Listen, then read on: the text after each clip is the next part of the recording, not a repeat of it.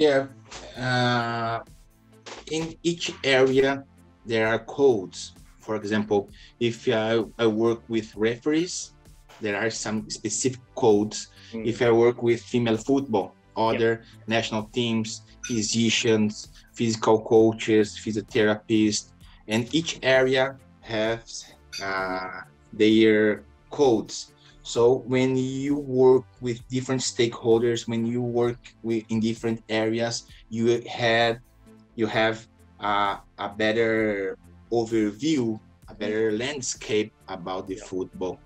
So the most important tip, for example, that I could give for other people is to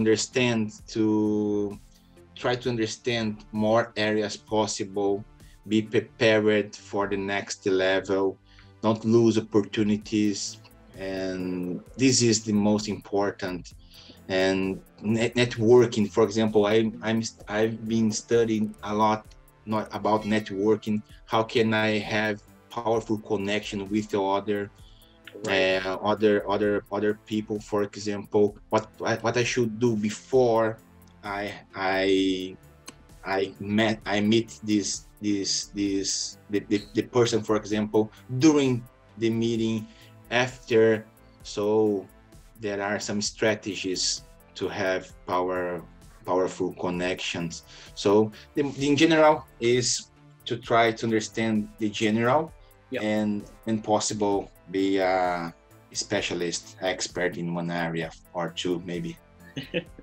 No, exactly. And if you wanted to, like, I guess, talk a little bit more about like those tips, for especially for students though that are kind of like, looking to get a career in the football industry and working for, maybe some of the leading organizations. You were talking about, obviously networking and kind of like, trying to understand all aspects of the industry and Yeah. what I guess other tips would you like to bring out and sort of like say, because I mean, like, it's a lot of people want to work in the football industry. It's very competitive, and how do you kind of help yourself stand out a little bit, I guess.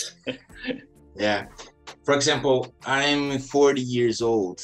Yeah. And if I could give an advice for Diogo Netto, 30 years ago or 25 years ago, I could say, Diogo Netto, go ahead, studied a lot, don't lose opportunity, no, opportunity that you have, go ahead.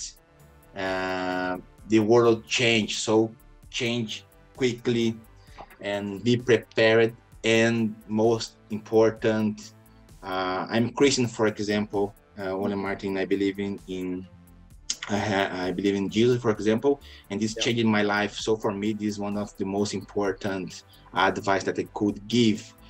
And keep calm, because the world, the sport industry change, Right. and one time you will be in a high level, sometimes no, but keep calm and still working, still studying, still being prepared, because the chance will come. So be prepared.